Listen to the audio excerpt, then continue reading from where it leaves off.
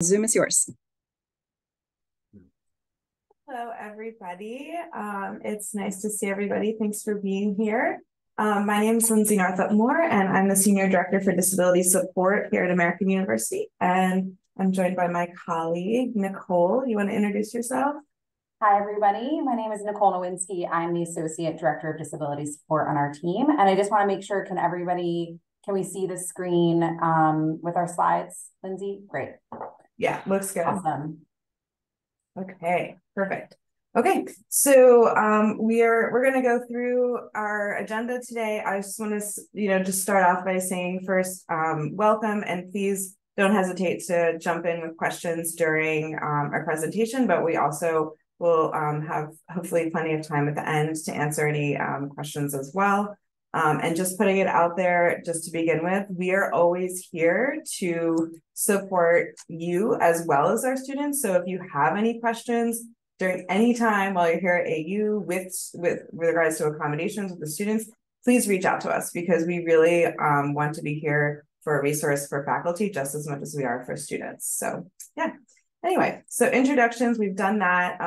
The agenda today, we're going to do accommodation registration and faculty notification, how you guys are going to find out about accommodations, some information about accommodation implementation. There's a lot to cover under there, but we're going to do what we think is most relevant for you. And then some course material accessibility tips, and some general course guidance that we like to see, and then wrap up in Q&A.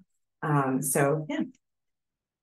All right, we will move on. So any student who needs disability-related accommodations, the way that they notify the university that they need that is by going through our office. And that's a legal mandate. So that's the way that the university has decided, and most universities do this. And so students come to us, they go through a 3-step registration process, and that process includes them providing their self-report, includes them providing clinical documentation from a provider that they're working with. And then it also, the third step of the process is them meeting with a professional staff member in our office. So we meet individually with every single student that registers with our office, and we talk to them, and usually we meet with them more than once, and to make sure that they're getting what they need throughout their time here at AU. During that process is when they are approved for accommodations. And if they are approved for academic accommodations, they then receive an accommodation memo. And this is an electronic document, and sometimes students print it out, sometimes they don't, and sometimes they email it. But it is very official. It has our name on it, ASAC. It has information about the accommodations that they're approved for, and it also provides you some information on how to implement those accommodations. And so once they're approved for those accommodations, they get the memo, and then it's their job to take that memo and provide it to you as the faculty member, as the official notification that they need accommodations in your class. And some students, it's up to each student whether they want to provide that memo or not. But if they want the accommodations, they do need to provide you that memo. And so that gives you the notification that you need to implement their accommodations. Then once you receive that memo, we always guide the students, and we guide you as well, to have a conversation with that student to talk about it, and to talk about what is on that memo and how those accommodations will work in your class. Things work, every class is different, and so accommodations look different in every class. Sometimes it's as simple as extended time on exams, and sometimes it's very nuanced, where it's, sometimes a student might need some flexibility with regards to deadlines, and so that can be a much bigger discussion, and so that's why we always guide everyone to have this conversation ahead of time and to talk about the memo. It's really important to also know that faculty should not provide accommodations to students without the memo. If a student comes to you and says, "Hi, I need extended time on exams," and you say, "Hey, well, where's that accommodation memo from the ASAC?" and they say, "I don't have one," then we ask that you don't provide them extended time on the exam, unless, I will say there's a caveat to this, unless you provide it to any student. If any student would come to you and say, I need extra time on my exam for whatever reason, it doesn't matter what it is, and you would give that to any student, great, go for it. But if the student is asking you to do something that you wouldn't normally do for any student for some kind of disability medical reason, you do need that information from our office or from the dean of students if there's like that acute temporary thing going on. The other really important thing to know about accommodations is they don't work retroactively. So, you may have a student who doesn't give you any information for 3/4 of the semester and then all of a sudden says, oh, hey, I'm actually registered with the ASAC and I need extended time on my exam. And I didn't get my extended time on the last 3 exams. So I want to retake those exams. No, that's not how it works. So what the notification is, as soon as you get that memo, then anything going forward, it doesn't go backward. Okay. Our students know that, and we talk to them about that extensively, but sometimes those things arise. So we want to make sure we notify you as well that you don't have to do anything retroactively. Okay. Now implementing accommodations. The thing that I wanted to talk most about here is the accommodation of, you know what, Nicole, I think it didn't, we updated this a little bit, but it didn't save. That's okay. So the most common accommodation that we have for our students is extended time on exams. That's the most common academic one. And so the way, and we will proctor all those exams in our office. You're also welcome to do that, but we offer that as a service. So whenever we have extended time, a student who has extended time on their exam or any other exam accommodation, they are, oh yeah, we did lose the screen, Nicole. I was fixing the slide. It'll be back in 1 sec. Oh, okay, great. Thanks. We will allow that student to take it with us, and then you don't have to proctor it. Okay. Oh, we have a question. Are we required to remind students that they can reach out to that? You should, if a student is saying they have some disability related need, you should point them in our direction. Say, this is the official way to notify the university that you need accommodations. And so you should point them in our direction. Thank you for that question, Tom. Okay, Nicole, sorry about that, guys. We were having I don't know if you guys had we had the duo issue yesterday, and now we were having here we go. A Microsoft. Sorry about that. Thanks yeah, it should be right now. Great. Okay, so if a student has extended time or any kind of exam accommodations, they can take it with our office. The way that they do that is we have a portal that they go on and they request to take their exams with our office. And once they do that, you are notified as a faculty member via email that the student has requested to take whatever exam you've scheduled with our office. And then in that email, it provides a whole bunch of information of how to get us the exam so that we can administer it properly for the student. So we ask that professors provide the exam at least 3 business days ahead of time into our office, the exam and the instructions for the exam. This is very important because we want to make sure that we are giving the student the exam in the same way that you're giving the general class the exam. And so we need all of that information. We also need it ahead of time because we prepare things ahead of time. We administer hundreds of exams every day to students, and they're all different professors, all different students, all different accommodations. And so we need things ahead of time to make sure that we're doing it right. And also to make sure that when that student shows up to our office, the exam is ready and they can sit down and take it. There's nothing worse than the student showing up and we don't have the exam, we don't have the instructions for the exam, and then that student gets even more anxious about their exam and it snowballs from there. So having everything ahead of time is so important for us and for the students and for you to make sure that we're doing it all correctly. There's for hard copy exams, you can upload those into our portal. we will make sure that it's either printed out or provided electronically, whatever makes the most sense, and whatever modality that you want it provided in, along with students' accommodations. Some students have an accommodation they've used technology and they need to take it on their computer, and we have to format it specifically for that. Another reason we need it ahead of time to make sure it's formatted correctly for students. For Canvas exams, we still need that information from you. We still need the information about how the exam is being administered. And there's a place in our portal that you will be guided to once the student requests to put that in there. We do have the ability now, this is new, we do have the ability to go into Canvas and find that exam and make sure that it's all uploaded, and well, it's already uploaded, but it's already extended time and accommodations have been applied to that exam. So we can go into Canvas and do that now, which is great. It's really helping our students a lot to make sure that the exam is open and the extended time is there. And so, yes, we proctor thousands of exams each year. And so collaboration with you is super, super important. And so we really look forward to working with you.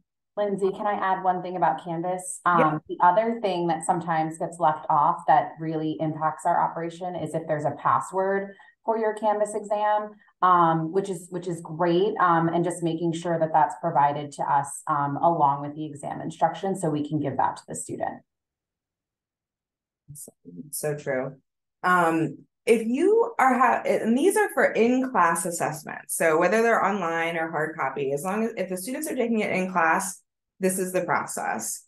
If you are giving students an exam and they can take it anywhere at any time, it's unproctored, then it's your responsibility to make sure that the students' accommodations are applied. If you have questions about it, we can absolutely help with those and help you figure that out. But we don't need to proctor that exam in our office. The students, if any student can take it anywhere, then the student who has accommodations can take it anywhere.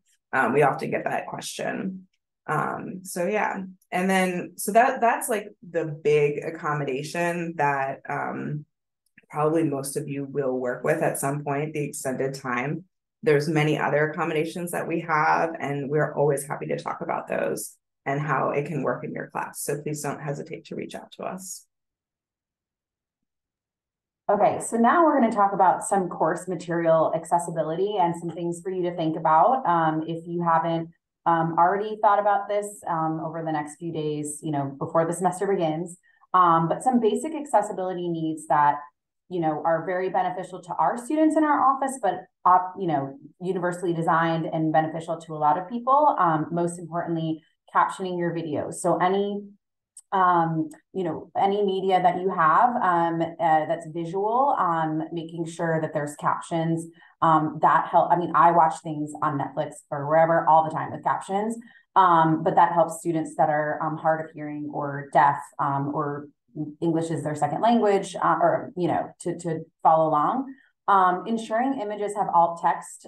If you're not familiar with this, there's screen reading softwares for a variety of reasons that will hover over images, and that alt text will describe what's in the image. So you don't have to get super technical, but if it's a woman riding a bike, you can literally write woman riding a bike. So just something to describe what's on the screen. Excuse me. Consider colors that you're using. So again, if people are viewing PowerPoint, just what's the best in terms of display and for certain eye conditions or tracking along on information. And then within documents, following accessibility guidelines. So using headers, embedding links, bullet points for people following along. Some additional tips for audio or video accessibility. If you have a script of what is in the video, that is super easy to then translate to use as a captioning guide. So for a lot of our film classes, or if you're making films and you have a script, you can use that for captioning. You can also use automatic captions, but just remember that they're not perfect, and they're not, there often are a lot of errors. So going back and watching and listening and making sure that the captions that were automatically generated are accurate. Lindsay, anything to add on this slide? No, I don't think so. Cool. And other general course guidance. So we encourage outlining in your syllabus course expectations, including class attendance, participation, and other requirements. This is super helpful. Like Lindsay said before, we have some students who have certain accommodations that may, they may speak to you about attendance or deadlines. So having those expectations from the get-go can really help frame the student's conversation with you about what they might need in your course. And also for students without those accommodations, our population of students with disabilities, like more information is better so that they can know, the expectations of your course. Notifying all students in your course of what is permitted for assessments. This is so helpful. So are they allowed to use a calculator? Is everybody allowed to use a formula sheet, or is everybody allowed an index card to write whatever they want on it for your test? That is helpful in advance to know, so students can prepare. And then providing multiple assessment modality or options. This is not feasible in every single class, but thinking through, can I offer a paper? Can I offer a sit-down test or presentation? Whatever it might be, what are the different options that students could take to show, that they've mastered the content in your course?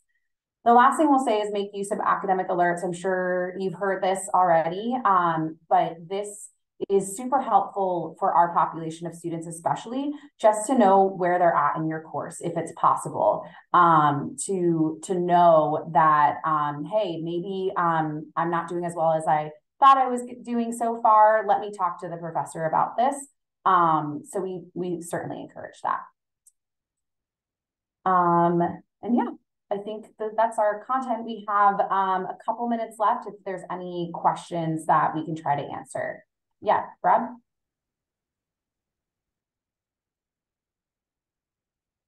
Go ahead, you feel free to unmute yourself. Sorry about that. Lindsay and Nicole, you guys do a fantastic job, and I'm just chiming in again.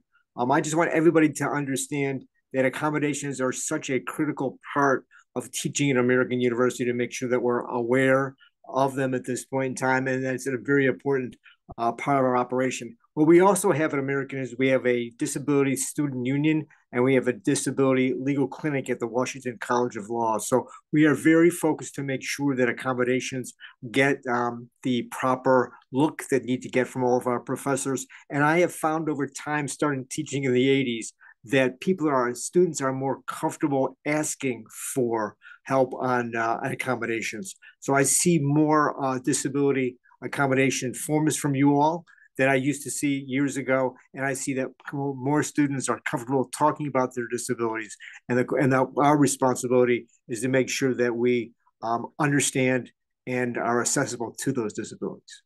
So thank you guys very much for all of your efforts. Greatly appreciate it. Thanks, Rob. We always appreciate your collaboration as well. And yes, we have had just speaking to what Rob said, we've had a major rise in students registering with our office, which is a good thing. We're glad that the students are coming to us. And we also and in the past, I would say 5 years since we've been here, we've gone up at least 30%. We have a lot of new students coming in with mental health diagnoses and chronic health conditions. And so it's something that we absolutely want to all be aware of. Thank you so much.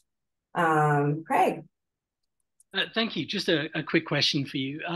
One of the assessment exercises in my courses have historically taken the form of a final blue book examination, a handwritten exam. I don't know if you call them blue books at AU, they're different colors. But I was talking to someone the other day who mentioned that handwriting can often be a problem for students.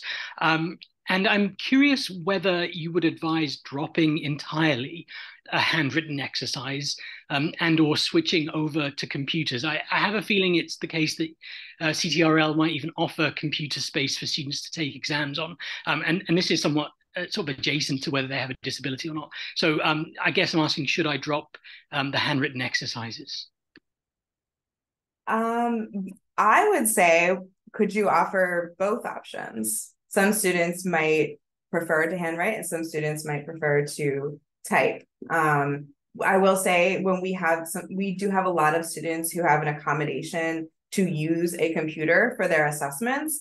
And so in that case, those students are always using a computer, whether or not you've scheduled it to be a Blue Book exam or not. We have had some, and I will say sometimes if the professor really wants it in a Blue Book, we will have the student type it out, and then we will have somebody else transcribe it into a Blue Book, which is pretty laborsome. So I would say if you can give students the option, I think that's a great idea. Yeah. Thank you. That's helpful. I just have a very quick follow-up on that, which is I had thought of offering an option for everybody. I guess my concern is one of equity. I don't know about you, I can type faster than I can write.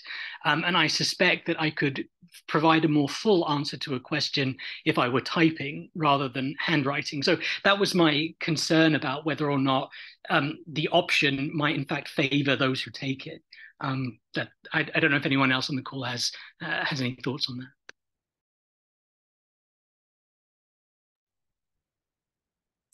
So we're at time to start the next session. I don't know, Lindsay and Nicole, if do you want to respond to Craig's comment quickly before we move on? I would just say I think you're being really thoughtful about it, and that's what we want and we ask. And so if you do think that it might provide an advantage, but any student could also have that advantage, right? So if they want to type, they could, and some people can get through and be clear and concise in less words than others. So yeah. Thank you. That's really helpful. Thank you. So Lindsay and Nicole,